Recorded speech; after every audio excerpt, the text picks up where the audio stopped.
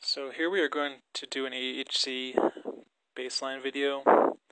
First I checked for codes and I found this. I cleared it.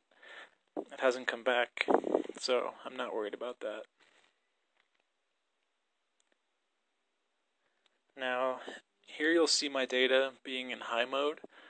Look at the left front and right front sensor readings. Notice how there's about an inch difference between them. So next I visually inspected my sensors and I found this gem. Who knows how that happened? And here's a comparison between bent and non-bent. I was able to source another arm, swap that, and reuse my old sensor. I'm not sure if you can buy just the arm. It might only come with a new sensor, which cost about $160. And now here's my data list with the new arm installed. You can see the values between left and right are now even again. Now this base data you can check after going from low to neutral to get an accurate pressure reading.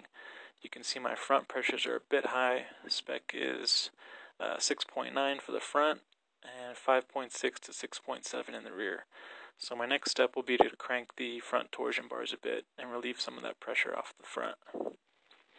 And finally we'll check the number of graduations going from low to high, which indicates the health of the nitrogen charge in your globes.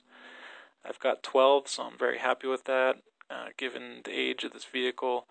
And from what I can gather, you want no less than 9. And yeah, that'll conclude this for now. I hope this will be helpful to you in checking your AHC system. Thanks for watching.